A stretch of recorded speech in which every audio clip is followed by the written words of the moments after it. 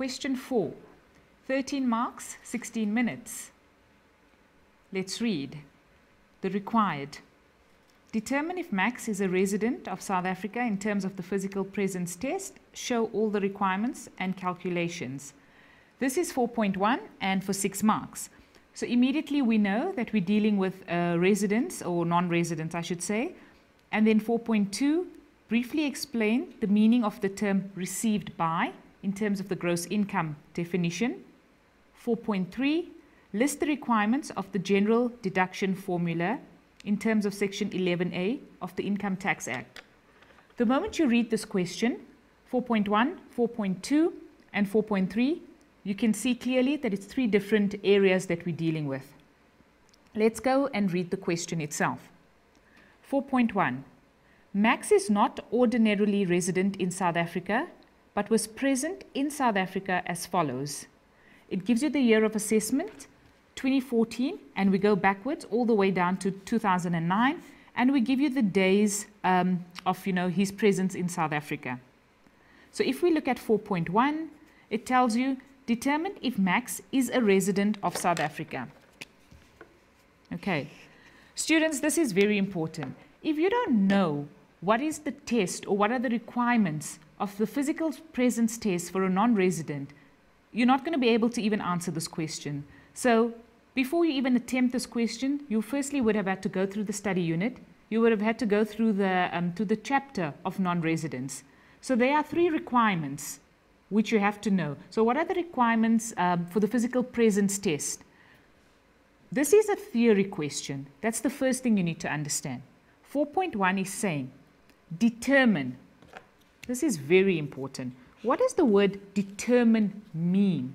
It's telling you you need to write down stuff.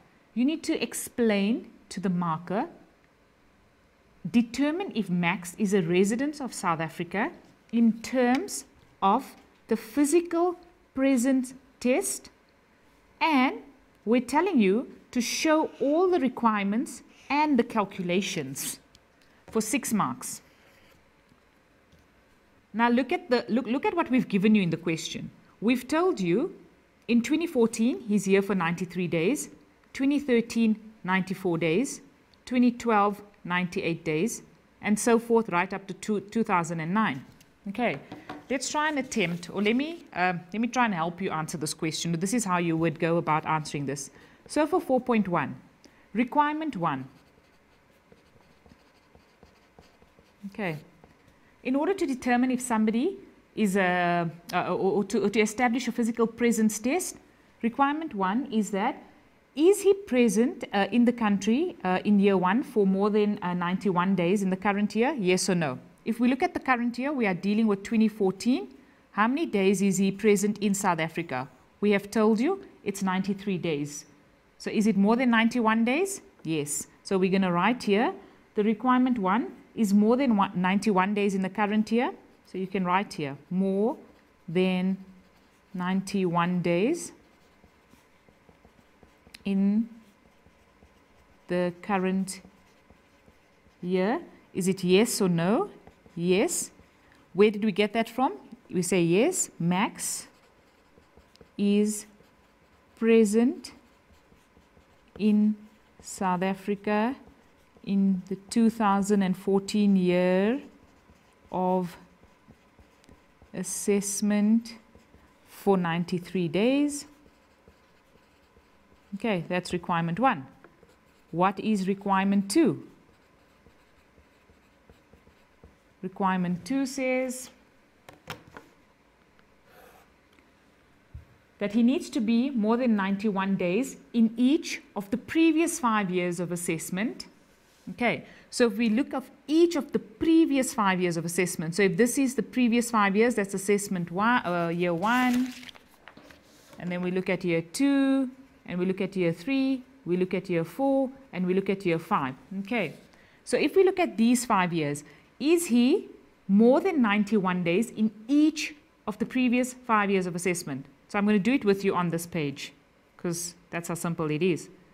91 days, yes or no? This is 94 days. 91 days, yes or no? Yes. 91 days, yes or no? Yes. 91 days, Yes or no? Yes. 91 days? Yes or no? Yes. Are you with me? Okay, so requirement 2 is met. So that was requirement 1. That was your current year of assessment, which is 2014. I'm just going to go back there. So let's highlight that in orange. So we're happy with requirement 2. Sorry, that was requirement 1. Let's do requirement 2 in a different color. That was all your yellows. Requirement 3 says we have to be in total, we have to be more than 915 days in this previous 5 years of assessment. Okay, so that's your requirement 3. So we've met requirement 1, we've now met requirement 2. Let's look at requirement 3 now.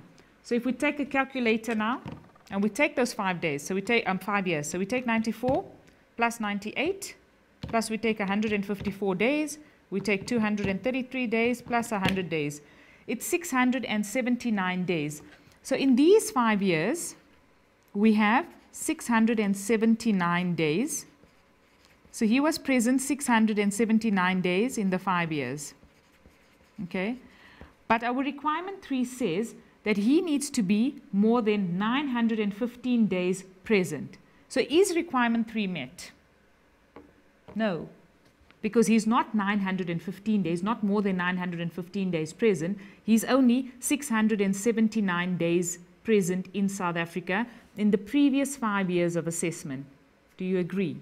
Okay, so if you had to show me how you would answer this question, you would then go back and say requirement 2, in the previous 5 years of assessment, requirement 2 is met because he's more than 91 days in each of those years. But then if we go to requirement 3, he is only 679 days in total. He needs to be more than 915 days. So Max does not comply with requirement 3. And because he doesn't comply with requirement 3, although he has complied with requirement 1 and requirement 2, he does not comply with requirement 3, and because of that, he is not a resident of South Africa. And that would then answer question 4.1 of the required.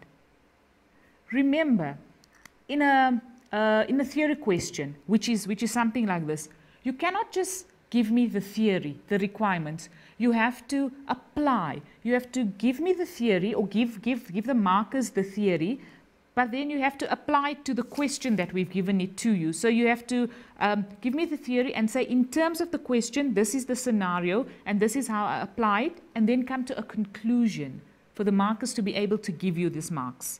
Okay, so we're happy with 4.1. Let's go to 4.2.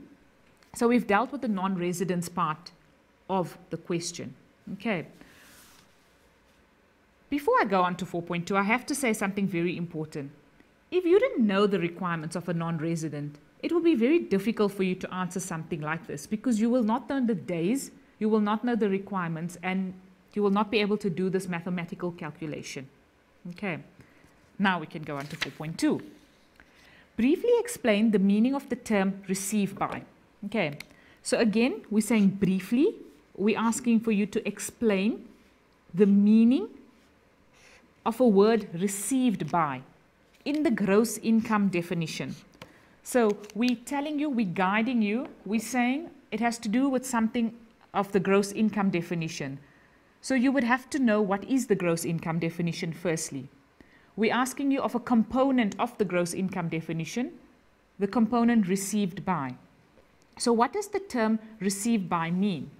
It basically means on your own behalf, it's entitlement, it's your own benefit. And that is you have the solution in front of you, and for 2 marks, that's the answer. Received by means, in terms of the gross income definition, for your own benefit, own behalf, and entitled to the amount. That's the answer. That's how you would explain it. It's theory. It's retelling me the theory that you know. 4.3. We're asking you to list the requirements. So what does list mean? It means list in point form, in bullet form, the requirements of the general deduction formula in terms of Section 11A of the Income Tax Act. Okay, so we already know we're talking about the general deduction formula. So list the requirements. you would have to know what the requirements are of the general deduction formula, which means you would have had to studied the general deduction formula and what the requirements are of the general deduction formula for you to be able to answer a question like this.